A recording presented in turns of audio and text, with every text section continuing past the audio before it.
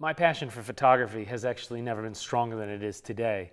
And it's 35 years that I've been making pictures, that I've been involved in visual storytelling. Most of what I know about the world has come through this medium, through practicing it, through learning about it, through teaching it to others. I've often said that photography is sort of like a condition that you catch, and I caught it when I was 18 years old within about 3 months of learning about photography.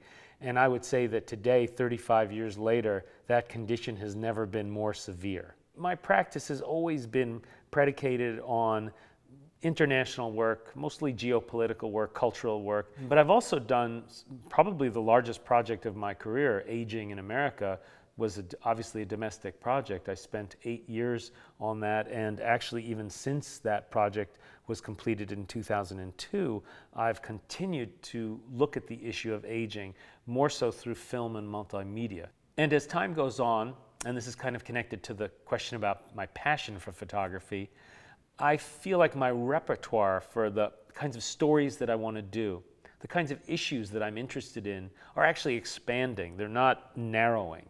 So I'm much more open to working on stories that in the past I might have considered, you know, soft or irrelevant. So for instance, this project I worked on last year on the drought for the New Yorker, that's emblematic of the kinds of stories that I'd love to do more of.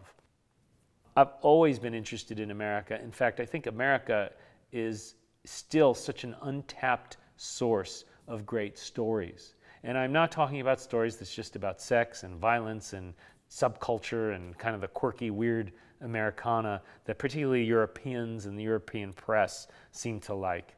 You know, I'm talking about America that is grinding out a lot of the critical issues that humanity is facing today.